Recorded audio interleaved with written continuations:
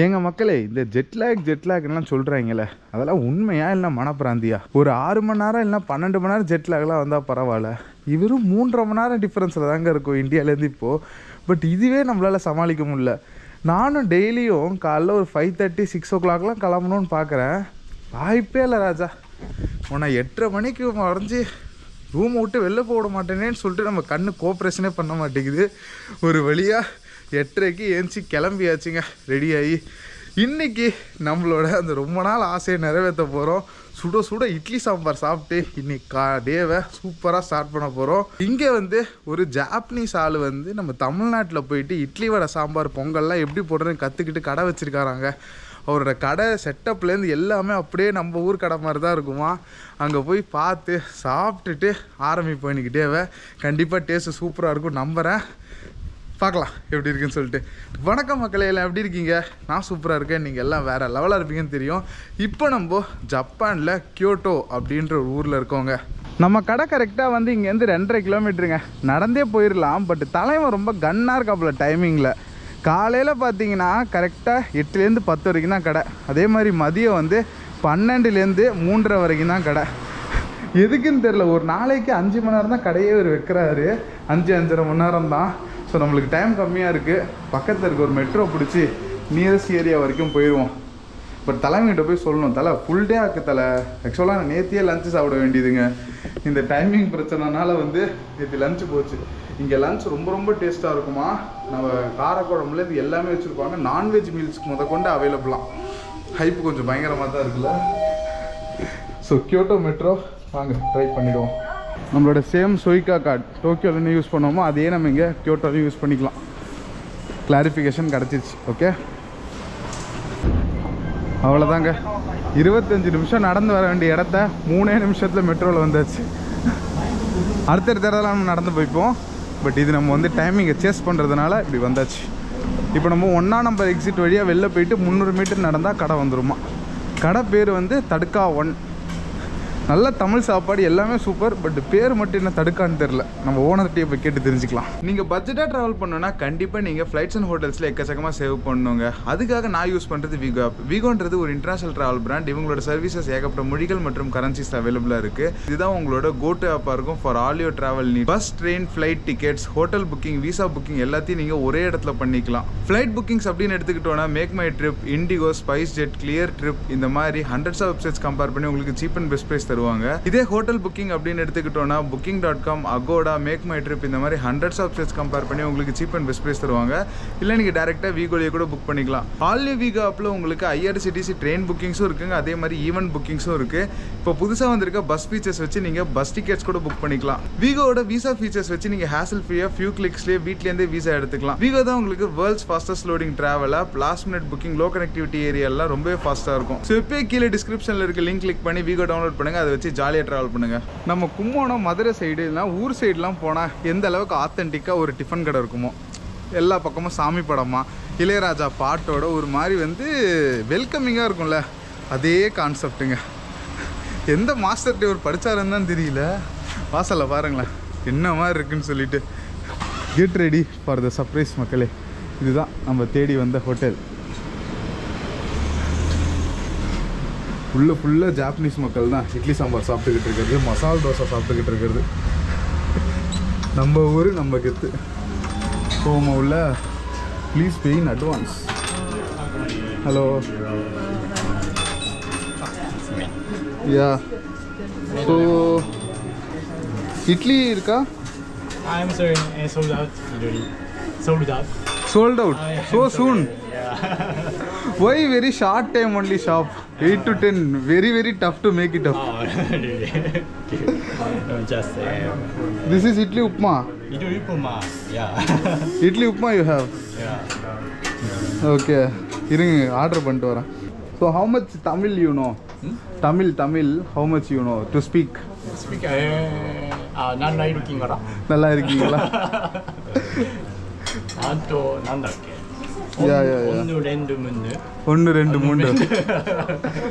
3. So basically how did you learn this? He's around from Japanese. Okay. Yeah.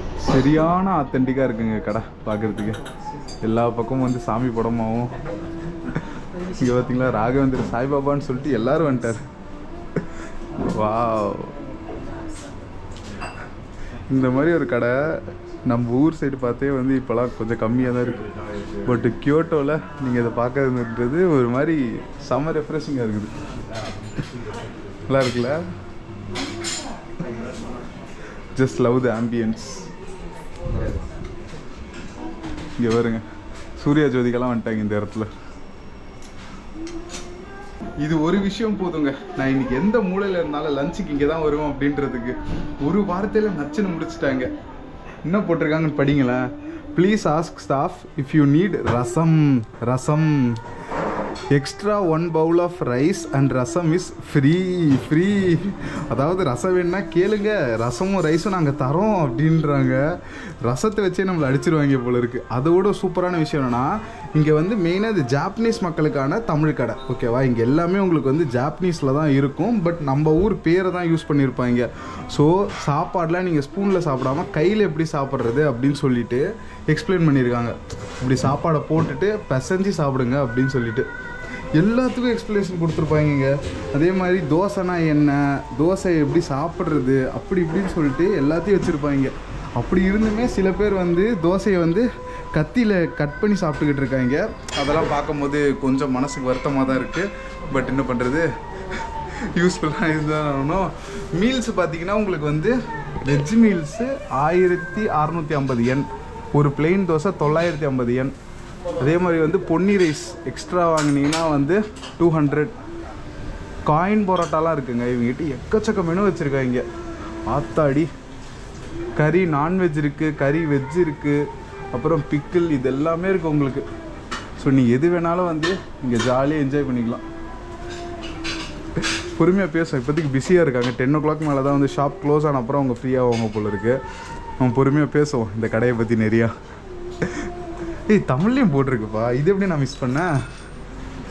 இங்கே பாருங்க, தமிழில் board வச்சுருக்கேன். இங்கே நான் ஃபுல் அண்ட் ஃபுல் ஜாப்பனீஸில் தான் இருக்குன்னு பார்த்தேன். பட் தமிழ்லேயும் போட்டிருக்கு உங்களுக்கு. வேற மாதிரி. அங்கே பாருங்க தோசை எப்படி முறுன்னு வருதுன்னு. ஆகா போடு. நம்ம ஏட்டுபி தோசையே தோத்துரும் போல இருக்கு. சாரி, அந்த மாதிரி கம்பேரிசன் இல்லை, நான் ஜப்பானுக்கு சொல்கிறேன்.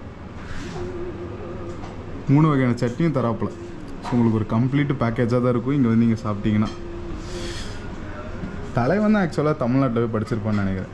எனக்கு அதுதான் கன்ஃபியூஷன். இவர் ஓனரு, பட் அவர் தான் வந்து தமிழ்நாட்டில் படிச்சவராக இருக்கணும். தேங்க்யூ. அது சிரிச்ச முகம் இருக்கு பாருங்க, அதான் highlight. Can I have it here? Oh, yeah. Yeah, because I should have light. Oh, okay. Of course, Yeah. Thank you so much. Chutney. இவரு என்னென்ன டிஷ் இருக்குன்னு எக்ஸ்பிளைன் பண்றாருங்க. அவ்வளோ கியூட்டா இருக்குது. Yeah, you can say. Chutney. What chutney? これなんだっけ？焼きナス、エッグプラン。Huh? エッグプラン。エッグプラン。Egg palam. エッグプランチャットニー。 Okay, this one? インジ。Inji chutney. Yes. Okay, inji chutney. This is tenga chutney. Coconut with tenga chutney.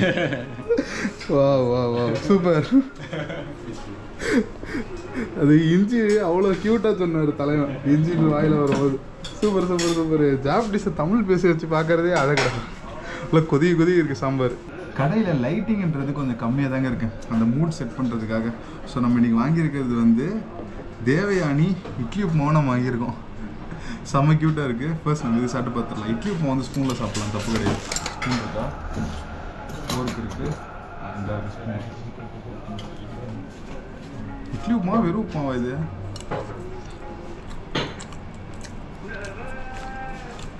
சூப்பராக இருக்குது,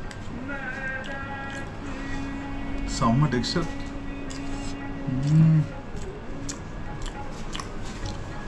அது வெறும் உப்புமா வேற மாதிரி.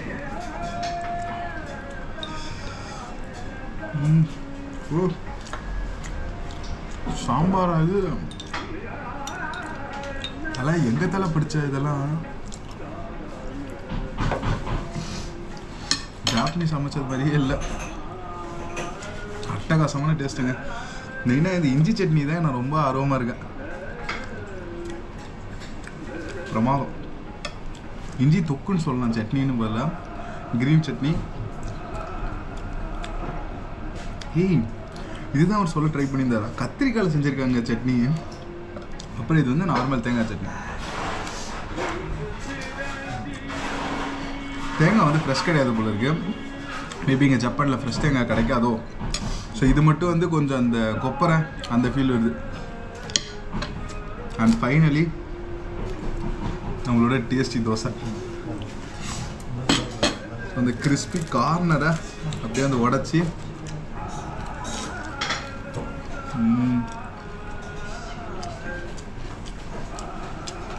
கடலில் சுட்டிருக்காங்க தோசையை. அட்டகாசம், ஒர்த்து ப்ரோ. ஜாப்பனீஸ் இந்த அளவுக்கு சமைக்கிறாங்கன்னா அது வந்து சூப்பர் தான். பட் இட்லி தான் வந்து ஸ்டாக் அவுட் ஆயிடுச்சு. 8 மணிக்கு தான் வந்துடுங்க இட்லி வேணும்னா. ஓகே, உள்ளே போய் பேசுவோம் அதுக்கப்புறம். நம்ம சூப்பராக தோசை சாப்பிட்டு முடிச்சாச்சுங்க. நம்ம மாஸ்டரே இங்கே தான் இருக்காரு. அவர்கிட்ட கேட்டுக்கலாம் எப்படி இந்த இன்ஸ்பிரேஷன் வந்துச்சு, எப்படி போய் கத்திக்கிட்டீங்க அப்படின்னு சொல்லிட்டு. வணக்கம் தலைவா. வணக்கம். வணக்கம். எப்படி இருக்கீங்க? நல்லா இருக்கேன். நல்லா இருக்கீங்களா? ஸோ உங்களுக்கு தமிழ் எவ்வளோ தெரியும்? ஏதாவது தமிழில் பேசுவீங்களா? தமிழ் பேச முடியல. கொஞ்சம் கொஞ்சம் வரும். கொஞ்சம் ஈஸி வேர்டு முடியும். But it's very difficult for me, so please English space medium. Okay. So how did you learn this actually? How to make idli dosa? How did you learn? Yes, and we have another restaurant. Okay. Yes, the name is Taruka too. Okay. The restaurant has Indian chef, South Indian chef. Oh, okay. From Chennai. Mm-hmm. Yes, he taught to me. Basically, he taught to me. Okay, so yes. Tadka 2 was the first restaurant here, or Tadka 1? No, first it's here. Mm-hmm. But so in the opening time here, so we have tandoori, and we serve the North Indian cuisine also. Oh, okay. So South and North mix. So our restaurant name is Taruka. Tadka. Oh, so that only I thought. Yes. For Tamil restaurant, why a Hindi name came like that? Yes. So we serve the roti and some tandoori cuisine. But I like South Indian food. So I want to change it. I wanted to change the South Indian restaurant. So 5 years ago, we called Indian chef, South Indian chef from Chennai, and we changed to perfectly changed the South Indian cuisine. Okay. Yes. So you also been to Chennai?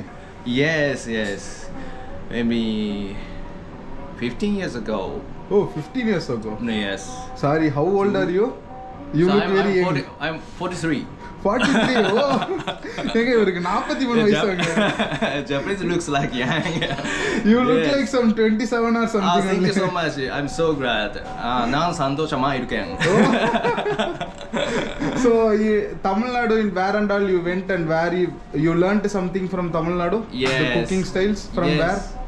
So I stayed some home. And mother taught to me some recipe. Home mother. Yes. Okay. So we serve the homely taste and authentic taste. Yeah, actually the taste is so good.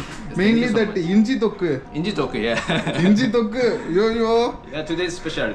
Yes. And actually you should not say inji chutney. Inji tokku. Inji tokku was mind blowing. Wow, thank you so much. Romma nandri actually. But idli little more you make. It is I wanted to eat idli today. It's so busy. So idli is already sold out. Sorry. Actually I wanted to come yesterday. Yes. But yesterday. Yeah, but timing was over. The shop was closed. You are operating for very short time only. Yes, breakfast is only Friday and Saturday in the weekend. Okay. Because Japanese don't know the South Indian food. So if we open every day on the breakfast, the Japanese guests not coming. Oh, breakfast only on weekends? Yes, only weekends. Friday and Saturday. Oh, yesterday no breakfast? Yesterday no breakfast. Only lunch you put daily? Yes. Okay. Daily only lunch. Yes. So lunch is going very good here? Yes, lunch also is nice, maybe. No. Actually, I wanted to taste. This one you gave, no? Yes. Rasam. Yes. That is my favorite. Wow, okay. Tamil people like the rasam. Yeah, we love. Yes, but some Japanese people don't like rasam. So, if you want the rasam, please ask to staff. Oh, Japanese don't like rasam. Japanese, almost Japanese. Yes, some Japanese. Yes. Don't That like. is very bad. It's very bad. I think so. So too. what the Japanese like most in that meals? What the yes. Japanese like? Sambar, curry, Yeah, sambar and crumb. kolam, kara Yes, kolambu. kara crumb. Oh, kara kolambu Japanese like so much. Yes. So in Japanese, you like spicy food or not spicy food? Japanese don't like the spicy food. Okay. If we make the spicy food, Japanese guests never coming. So we follow the Japanese taste. So spicy less. Less. And or a little bit salty also less. Okay. Yes. Okay. That is very because nice. we run in Japan, so we need the style. Yeah. Actually, this is South Indian shop for Japanese Yes. people. Yes. So taste is a little bit follow the Japanese taste, but some cooking method Mm-hmm. is follow the Indian roots. Yeah, South yeah, Indian yeah, roots. Yes. That is because I great, love that is South great. Indian food, so I want to spread South Indian food in Japan. So little by little, konjam, step by step, we make the step by step for the education. Japanese people. We will soon give you Aadhaar card. Yes. So you know all gods' name. Yes, I know that. Okay. Anyone you can say? So Hanuman. Hanumanji. You can. Okay. Yes, Jagannath and Okay. Puri Jagannath. Puri Jagannath. Okay. Great. Balaji. Vinayaga Oh, super. and Shiv Shiv. and Subramania. Oh, perfect. Muruga kuda sollaga. Subramaniam. Yeah, Subramania. Arunachalam. Arunachalam. Oh, you have been to Tiruvannamalai also. Yeah, Tiruvannamalai is a very nice place. Very nice I place. Like it, yes. So what's your name? We didn't ask that one. Yes, my name now Dai Okonogi. Dai Okanogi. Yes, Dai is name. Okay. Yes. So, such a nice meeting you. ரொம்ப நன்றி சாப்பாடுக்கு. ரொம்ப மகிழ்ச்சி. நான் லஞ்சுக்கு வர try பண்றேன். வெளில போறேன் but I need to make it up. I will try to come. Yes, try to again. Yeah, sure. Thank you so much. வணக்கம். வணக்கம். யார் சாமி இவரு? நான் வந்து எனக்கு ரசம் ரொம்ப பிடிக்கும் அப்படின்னல லஞ்சுக்கு தான் ரெடி பண்ணுவாங்களாம் பட் இப்போ எனக்கா கொஞ்சோண்டு வேணா நான் இப்போ பண்ணுறேன் அப்படின்றாருங்க.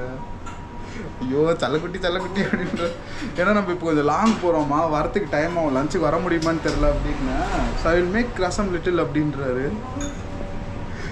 Thank you so much for the love. பரவாயில்ல. ஸோ நமக்காக கொஞ்சம் ரசம் ரெடி ஆகிட்டு இருக்கு. கும்முன்னு ரசம் குடிச்சிட்டு அப்படியே போகலாம் நம்ம. ஜாப்பனீஸ் மக்களே ரசம் குடிச்சு சாப்பிடுங்க. ரொம்ப நல்லது உடம்புக்கு ரசம்ன்றது. Oh, that is interesting. Yes, you know New Grand Hotel in Mylapore. Okay, New Grand Hotel. Yes. The hotel has that restaurant. Oh, okay. Yes, it's very traditional and nice taste. நம்ம ஊரில் Krishna restaurant அப்படின்னு இருக்காங்க. எனக்கு எங்கே இருக்குன்னு தெரியல. அதில் இருக்கிறதா இது அவங்களோட மெனு இவர் வந்து எடுத்துன்னு வந்துட்டாராம். GST 5% extra. ஸோ இது ஏதோ புது பில் தான். எங்கே இருக்குது இந்த கிருஷ்ணா ரெஸ்டாரண்ட்டு? சென்னைக்காரனே இவர் தான் அசர வச்சிட்டாரு. ஸோ சென்னையில் இவரோட ரொம்ப ஃபேவரட் ரெஸ்டாரண்ட் தான். அதனால் அதை வந்து ஒரு போஸ்டர் மாதிரி பண்ணி இங்கே மாட்டியிருக்காரு தலைவன். எல்லா பக்கமும் கவர் பண்ணுறாருப்பா. சியர்ஸ். தலைவன் வந்து ரசத்தை கொடுத்துட்டாப்புல நமக்கு. யா தாறுமாறு ப்ரோ. சூப்பராக இருக்கு. So you're making biryani for biryani here you have? No, biryani served by this Takatu. Oh, in the evening. Yes, evening. Okay. Here's only South Indian meals on outside. Actually in South Indian you have biryani also. Yes. Tamil Nadu style biryani so much is there. Yes. You can try afterwards. Yes. The Takatu chefs can make many type of biryani. Mm-hmm. So sometimes Chetna biryani, sometimes what is it? Ambur biryani. Like Ambur biryani, Dindigul biryani. Yes. Sometimes Kongnad biryani. Kongnad. You must get Aadhaar card, bro. This is Takatu menu. Mm-hmm. Sure. We have many type of the soup, like soup and Okay. starters. Simple also, yeah. Great. So இப்போ கிளியராக கேட்டதுக்கு இவர் தான் ஓனராங்க. இவர் வந்து சென்னைக்கு வேலையாக போகும்போது அங்கே கற்றுக்கிட்டு அங்கே இருக்கிற 2 செஃப்பை கூப்பிட்டு வந்து இங்கே ஒரு எல்லா சவுத் இண்டியன் நார்த் இண்டியன் எல்லாமே கலந்த ஒரு ரெஸ்டாரண்ட்டாக ஆரம்பிச்சிருக்காரு. அப்புறம் இவருக்கு சவுத் இண்டியன் ரொம்ப பிடிச்சி போய் சவுத் இண்டியனுக்கு மட்டும் நானே தனியாக கடை நடத்திக்கிறேன் அப்படின்னு சொல்லிட்டு இவர் இங்கே காலை டிஃபன் அதுக்கப்புறம் வந்து மதிய லஞ்சே ஒரு south Indian எடுத்துக்கிட்டாரு. North Indian south Indian evening மட்டும் அவைலபிளாக இருக்கிறது வந்து தடுக்கா 2 அப்படின்னு சொல்லிட்டு பக்கத்தில் இன்னும் ரெஸ்டாரண்ட்டுக்கு மாற்றிட்டு வராங்க. அங்கே நம்ம தமிழ்நாட்டிலேருந்து மதுரையிலேருந்து வந்து வேலை பார்க்குற 2 செஃப் இப்போ ஒர்க் பண்ணுறாங்களாம். இவர் ஓனரு அவர் வந்து ஹையர் பண்ணி வச்சுருக்காரு. தாறு மாதிரி எக்ஸ்பீரியன்ஸு. அட்டகாசமான டே ஸ்டார்ட் பண்ணியாச்சு. ஸ்டார்ட் முடிச்சாச்சு. பாய் சொல்லிட்டு கிளம்பலாம். ஓகே பாய் பாய். சென்னையில் பார்க்கலாம் சீக்கிரம். பார்க்கலாம். ஓகே பாய் தலை. கியோட்டோவில் எனக்கு ரொம்ப பிடிச்ச விஷயமே இங்கே எல்லாமே குட்டி குட்டி டிஸ்டன்ஸுங்க. 1 கிலோமீட்டர் ஆரம்பித்து 5 கிலோமீட்டருக்குள்ளேயே தான் எல்லா இடமும் வருது. இந்த சைடு 5 கிலோமீட்டர் போனீங்கன்னா நீங்கள் ஒரு 4-5 இடத்த பார்த்துடலாம். அதே மாதிரி பேக் சைடு ஒரு 5 கிலோமீட்டர் போனீங்கன்னா நீங்கள் ஒரு 4-5 இடத்த பார்த்துடலாம். எனக்கு தெரிஞ்சு ஒரு நாள்லேயே நீங்கள் மொத்த கியோட்டோவே சுற்றி பார்க்க முடியும் தான் நினைக்கிறேன். இப்போ நம்ம ஃபஸ்ட்டு வந்து நீஜோ கேசல் அப்படின்னு போயிட்டுருக்கோங்க. ஜப்பானை ஆட்சி பண்ண மக்கள் வந்து இங்கே இருந்திருக்காங்க, அந்த ராஜா குடும்பம்லாம். ஸோ பயங்கரமாக இருக்குது. ஃபோட்டோஸில் பார்க்கும்போது ஜாப்பனீஸ் கேசல் நம்ம ஒன்றும் பெருசாக பார்க்கல. ஸோ நம்ம அதை அழகாக சுற்றி பார்த்துட்டு அப்படியே நம்ம அடுத்தடுத்த லொக்கேஷன் போக போகிறோம். இன்றைக்கி டே பயங்கர இன்ட்ரெஸ்டிங்காக இருக்க போகுது. ஜில்லா படத்தில் கண்டாங்கி சாங் பார்த்துருப்பீங்க. அதில் வர லொக்கேஷன்லாம் எவ்வளோ மேஜிக்கலாக இருக்கும். அது எல்லாமே இந்த கியோட்டோவில் தாங்க இருக்குது. ஒன்று ஒன்றா போய் பார்ப்போம். இந்த பில்டிங்ஸ் எல்லாமே பாருங்களேன், எவ்வளோ ஆர்கிடெக்சரல் ஸ்டைலோட சூப்பராக இருக்குது அப்படின்னு சொல்லிட்டு. கண்டிப்பாக உங்களில் நிறைய பேருக்கு தெரிஞ்சிருக்கோங்க, இந்த கியோட்டோவும் வந்து ஜப்பானோட தலைநகரமாக கொஞ்சம் காலத்துக்கு இருந்துச்சு அப்படின்னு சொல்லிட்டு. ஆனால் நீங்கள் யாராவது யோசித்து பார்த்துருக்கீங்களா? டோக்கியோ கியோட்டோ ரெண்டுமே கிட்டத்தட்ட ஒரே மாதிரி தானே இருக்குது அப்படின்னு பார்த்தீங்கன்னா அதுக்கு ஒரு அர்த்தம் வச்சுருக்காங்க. ஜாப்பனீஸ் மொழியில் இந்த கியோ அதுக்கப்புறம் வந்து டியோ, இது 2 வார்த்தைக்கும் வந்து அர்த்தம் வந்து தலைநகரம் அந்த மாதிரி தான் வந்து வருமா. நான் நேற்று வந்து இதை பற்றி ஒரு இன்ஃபர்மேஷன் படித்தேன். நீங்கள் அதோட கூகுளில் சர்ச் பண்ணி பாருங்களேன். Y Tokyo and Kyoto names R similar அப்படின்னு சொல்லிட்டு அதுக்கான எக்ஸ்ப்ளனேஷன் அப்படி தான் கொடுக்குறாங்க. ஸோ இது ரெண்டுமே வந்து தலைநகரம் தான் ஜப்பானுக்கு அப்படின்னு சொல்லி ஒரு அங்கீகாரம் மாதிரி. இந்த எடோ பீரியட்லலாம் வந்து உங்களுக்கு டோக்கியோ வந்து ஃபுல் அண்ட் ஃபுல் கேபிட்டலாக மாறிடுச்சு. இந்த எடோனா டோக்கியோ அப்படின்றாங்க. ஸோ ஃபைனலி நம்ம அந்த ராஜாக்கள் வாழ்ந்த அந்த ஏரியாவுக்கு வந்தாச்சு. எவ்வளோ டூரிஸ்ட் பஸ்ஸரா எப்பா. ஸோ இன்றைக்கி எல்லா இடத்துக்கும் இந்த மாதிரி பெரிய பெரிய டூரிஸ்ட் பஸ்ஸில் ஆளுங்க வந்துடுவாங்க. சரியான ரஷ்ஷாக இருக்கும். அதனால் நம்ம எவ்வளோ மேக்ஸிமைஸ் இந்த ஏரியாவை பண்ணிக்க முடியுமோ பண்ணிக்கணும், அவ்வளோதான். உள்ளே போயிடலாம் வாங்க. இங்கே ஜப்பானை நான் இப்போ பார்த்த வரைக்கும் எல்லா இடத்துலையும் கார்டு அக்செப்ட் பண்ண ஆரம்பிச்சிட்டாங்க. ஸோ நீங்கள் ரொம்பலாம் கேஷ் கேரி பண்ணணும்னு அவசியம் இல்லை. நான் தான் வந்து கேஷ் ரொம்ப கேரி பண்ணிட்டேன் ஆல்ரெடி. தேங்க்யூ. ஸோ எடுத்தாச்சு, அப்படியே போகலாம். 1300 உள்ளே போனோன்னா, வெளியில் மட்டும் பார்த்துக்கணுன்னா 800. நம்ம 1300 டிக்கெட் தான் எடுத்துருக்கோம். நோட்லாம் சூப்பராக இருக்கியா. அப்படியே உள்ளே போகலாம் வாங்க. நம்ம பெரிய கோயில் என்ட்ரன்ஸ் மாதிரி தானே இருக்குது.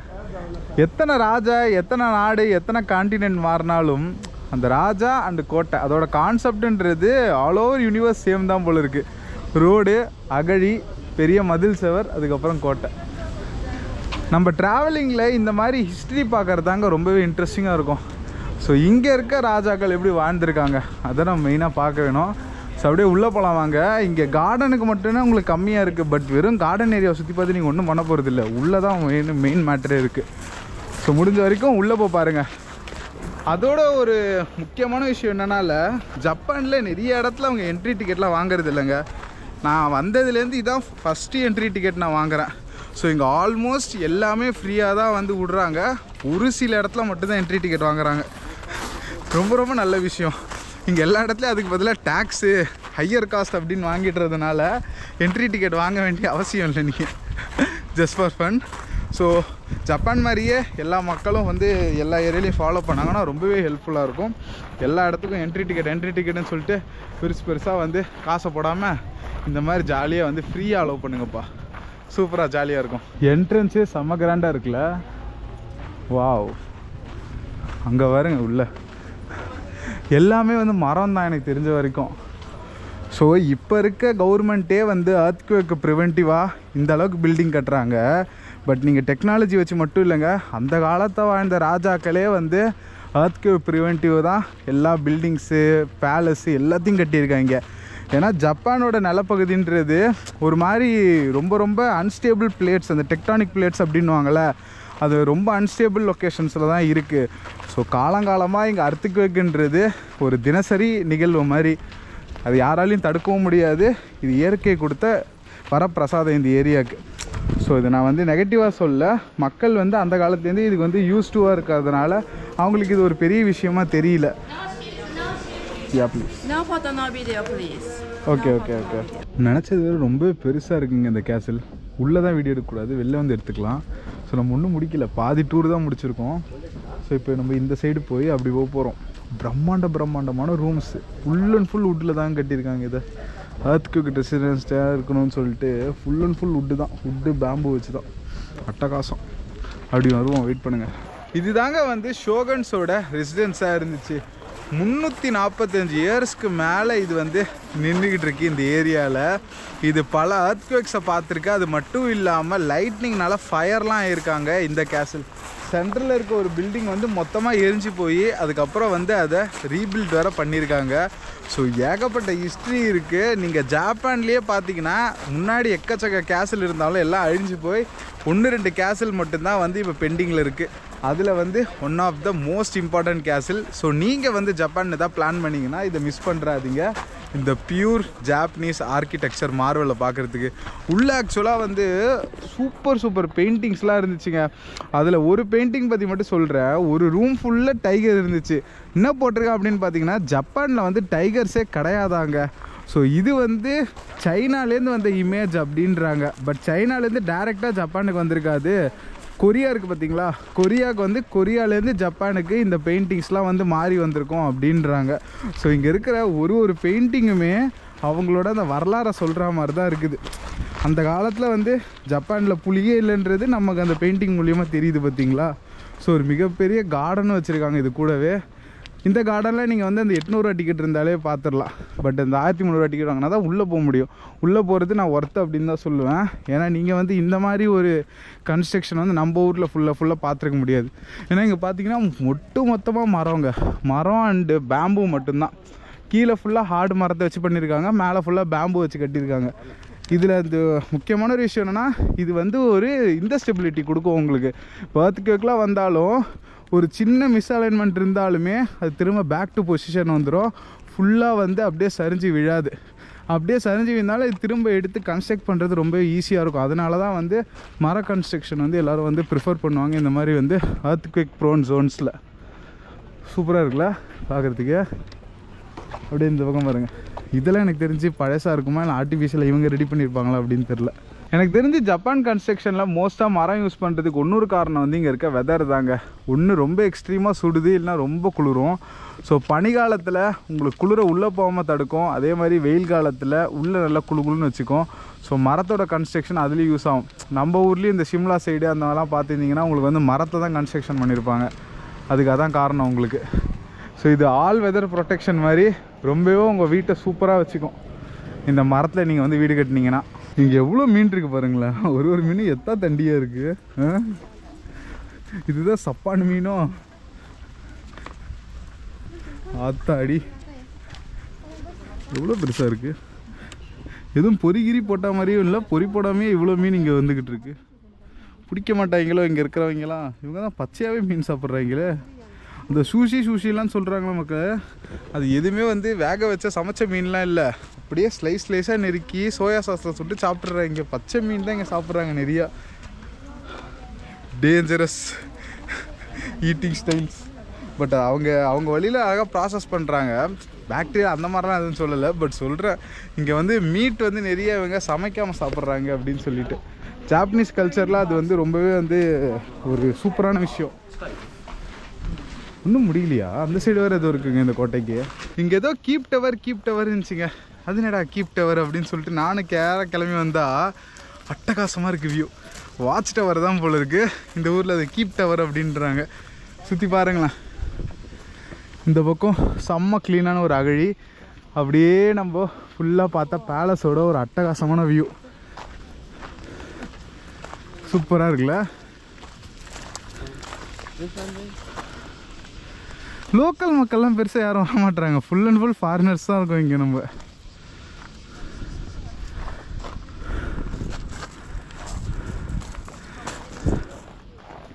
ஒரு விஷயத்தை நீங்கள் கவனிச்சிங்களாங்க, இந்த கியோட்டோ சிட்டி சுற்றி மலை தாங்க இருக்குது, தெரியுதா? ஸோ கம்ப்ளீட்டாக மலைகளால் சூழப்பட்ட ஊர் இது. நீங்கள் கொஞ்சம் சிட்டியை விட்டு வெளில போனீங்கனாலுமே ஃபுல் அண்ட் ஃபுல் காடு அந்த மாதிரி வந்துடும். நம்ம இப்போ ஜஸ்ட் இங்கேருந்து ஒரு 4 கிலோமீட்டர் ட்ராவல் பண்ணி போகிறோம். எவ்வளோ செம்மையான காடு வருது அப்படின்னு பாருங்களேன்.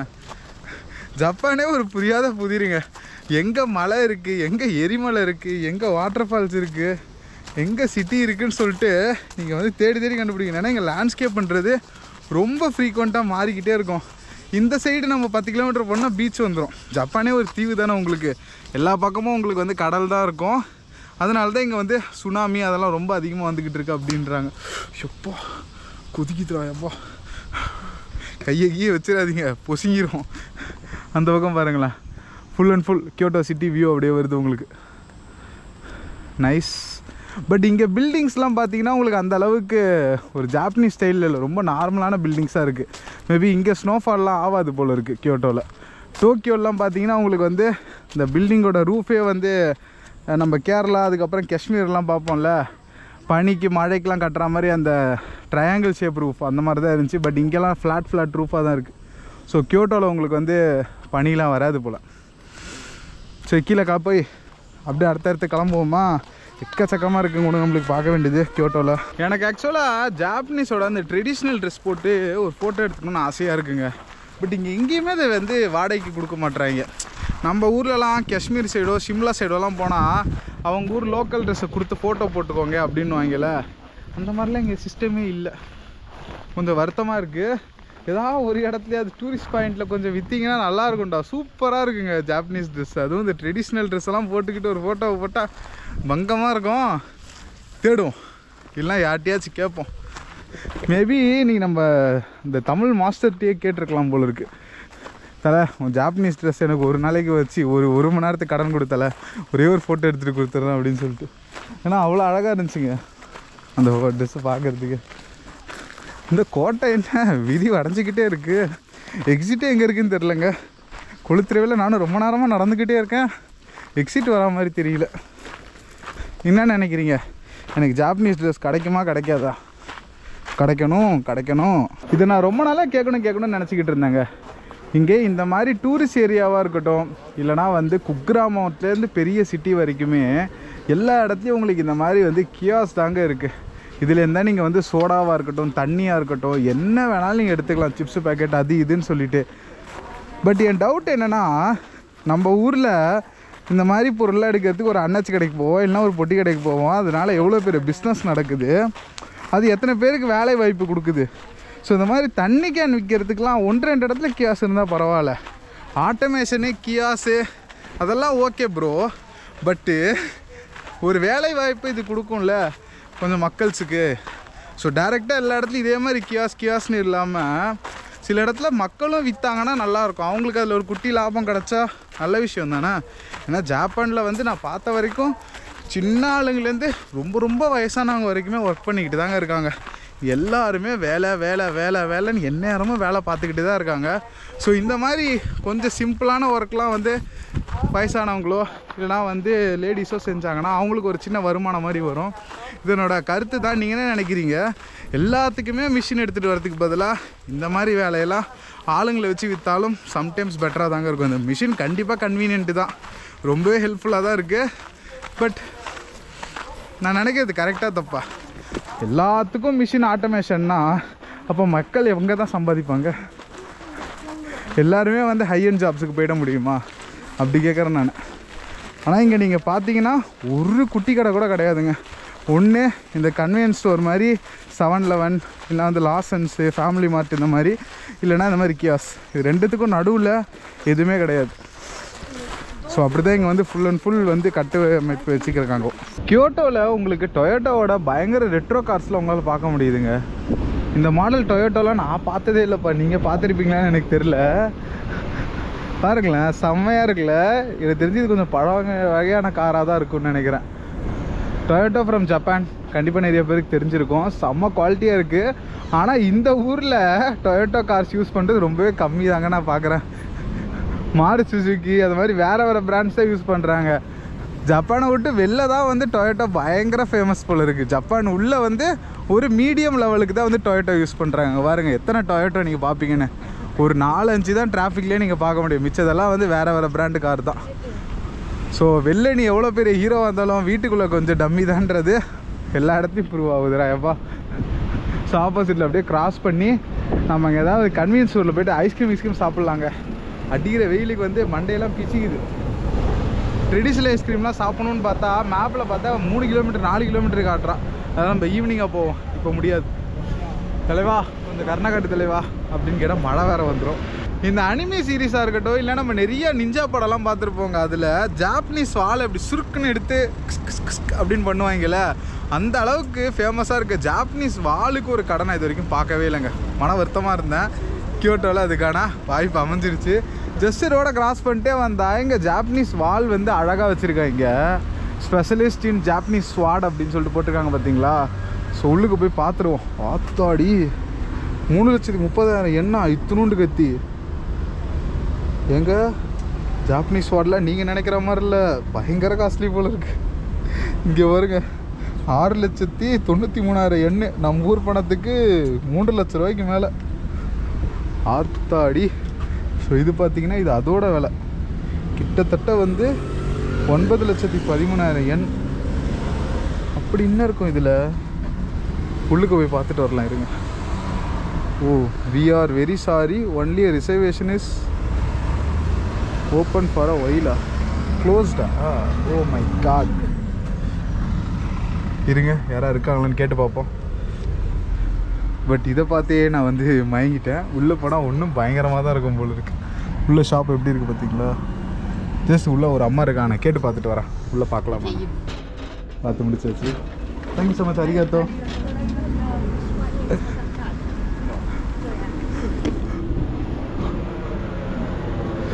உள்ளே போயிட்டு அந்த பாட்டிகிட்ட கேட்டோன்னே உள்ளே விட்டுட்டாங்கங்க. பார்த்துக்கோங்க பட் வீடியோஸ் எடுக்கக்கூடாது அப்படின்ட்டாங்க உள்ளார. ஏன்னா வந்து அவங்களோட ஸ்பெஷல் கலெக்ஷன்ஸா இதுக்கெலாம் வந்து ஜாப்பனீஸில் லைசன்ஸ் மாதிரிலாம் கூட இருக்கும் போல் இருக்குது. ஆத்தாடி விலையெல்லாம் கேட்டிங்கன்னா மிரண்டுருவீங்க. வெளில பார்த்ததெல்லாம் சேம் பில் தான். உள்ளார ஆக்சுவலாக வந்து 1 கோடி 3 கோடி 7 கோடி 12 கோடி எண் வரைக்கும்லாம் வச்சுருக்காங்க ஸ்வாடு. இல்லை 6 கோடி ரூபாய்க்கு நம்ம ஊர் பணத்துக்கு ஒரு கத்தியா? சீரியஸ்லி அந்த அளவுக்குலாம் மாட்டாங்க கத்தி வச்சுருப்பாங்க. அப்படி என்ன இருக்கும் அதுலன்னு எனக்கு தெரியலங்க.